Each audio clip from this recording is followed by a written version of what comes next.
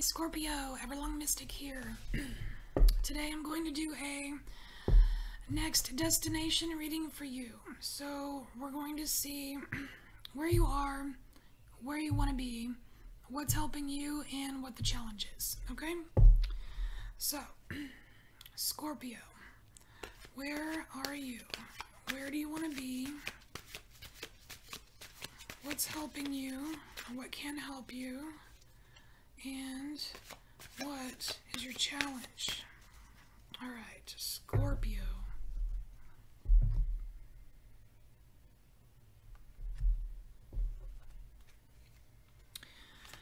Where are you? Scorpio, you are at the Queen of Swords. I feel like you are on the lookout for something. You are on the lookout for something. And your weapon is the Sword of Truth. And you're not afraid to hold it at either end. You're not afraid to hold it at either end. But you are on the lookout for something. So I don't know what you're looking out for. I don't know if you're like looking for an arrival of something, or if you were looking for enemies or something, but you're on the lookout. So that's where your energy is at right now. So where do you want to be? You want to be Seven of Pentacles.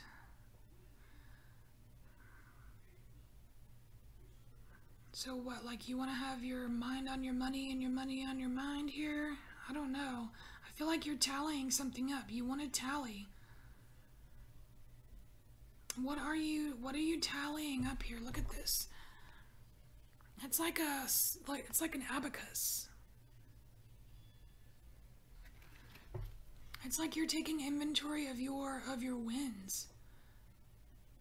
You want to have more wins under your belt. I feel like that's what this is, Scorpio. You want more wins under your belt. So maybe right here, what you're looking out for is opportunities to win. All right. Okay. So what's going to help you get to this place where you can tally more wins? Let's just see what's going to help. The Star. Sweet. Okay, so we have the Star, Scorpio. So this is like the you're soaking in it card. You need to completely immerse yourself in the essence of you. You need to completely immerse yourself in your own essence and clean up. Like it's like there's an element of cleanup here. Yeah, it's, there's healing with the Star, but you can see, look at this water. It's very clean. This water is very clean. You can see everything underneath it. There's no murkiness. There's no sediment.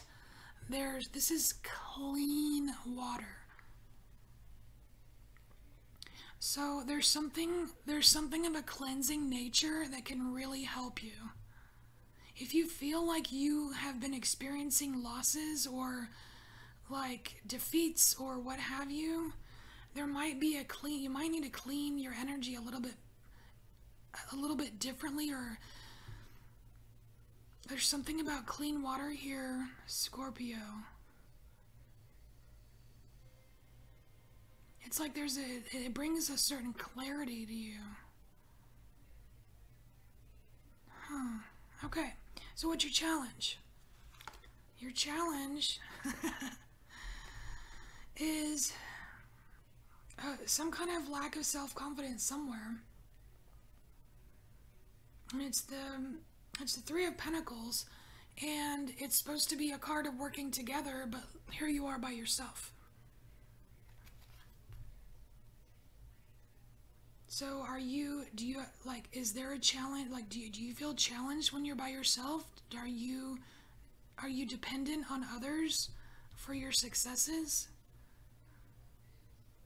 Why is being alone such a challenge for you? Like you can't do it on your own, maybe something like that?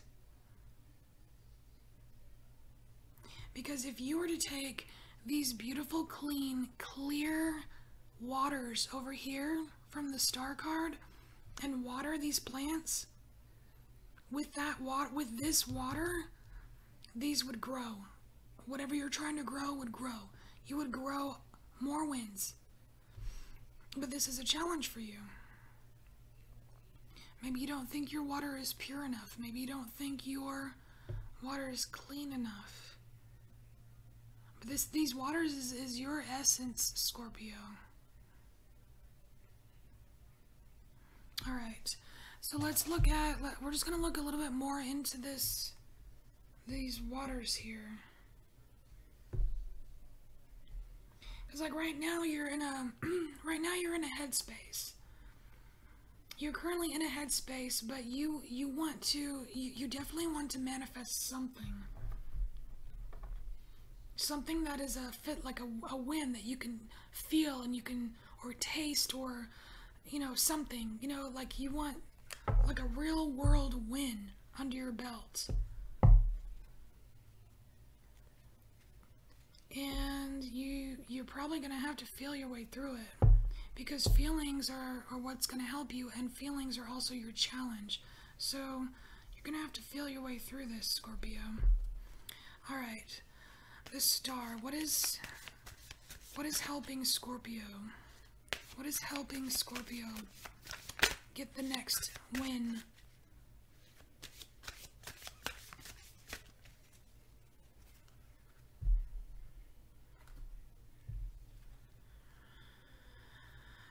Oh, wow. This is a busy little card here. So this is card number 10. So that could indicate a completion of something. But I'm going to read it because this is a brand new deck. Look at this. It's so busy. It's weird. It's like, it looks kind of voodoo-y, like with scary things. Like it's like biting the head off of this little doll or person. It's like a sacrifice. It's almost like it's trying to remind you of all the things that you have sacrificed to get where you are now.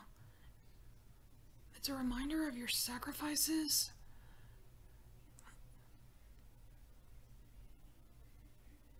I'm just going to read this real quick here. So card number 10, how is this helping you?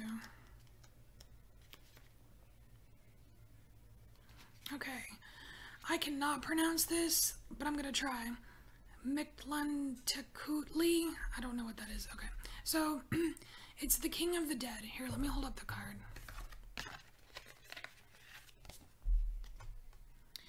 So we have the King of the Dead and the Afterlife, ruler of the deepest part of the underworld. Along with his wife, he forms the binary and complementary opposition of disaggregation of bodies and matter. We see him devouring a body, for rupture and fading out are the starting point for any success. I'm going to repeat that. Rupture and fading out are the starting point for any successive work of creation or regeneration. He is the alchemic solve to separate the analysis before synthesis. The phoenix that dies and turns to ashes before rebirth. Wow. So your advice here is it's time to look at the situation from a more in-depth point of view.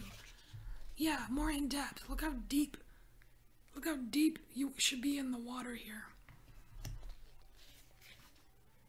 So it's time to look at the situation from a more in-depth point of view, to analyze the circumstances before putting the pieces back together.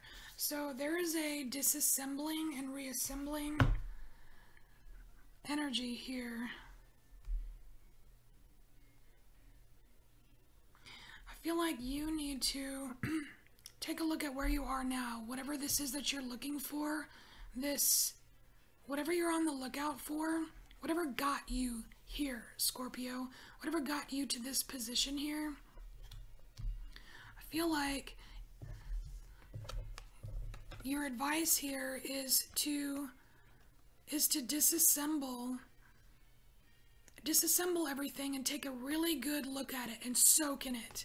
Soak in all the parts of it, and let the emotions get cleaned of it, so that you can eventually use this clean water, this clarity, because you do have a sword here.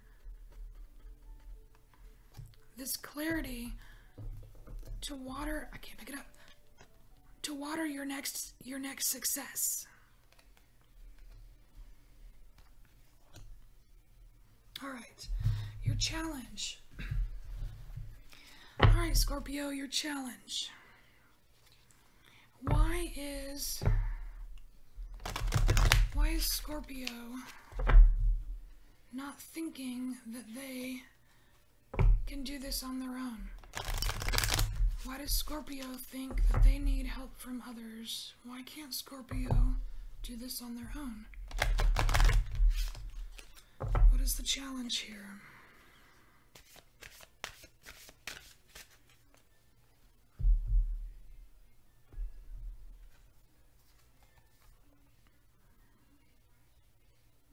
Oh, it's because you don't want to do it on your own. Okay.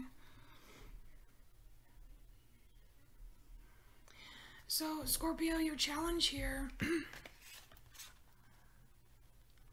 your challenge here is not being alone. Obviously, there's two. This is like a happy home here. This is doing, you want to do something together. You don't want to be alone. It's not, so maybe it's not so much that you don't feel like you can't do it by yourself, but you want to be able to share it with someone else. So why is this a challenge, though? Well, you probably know why it's a challenge. But we're gonna read the advice part here.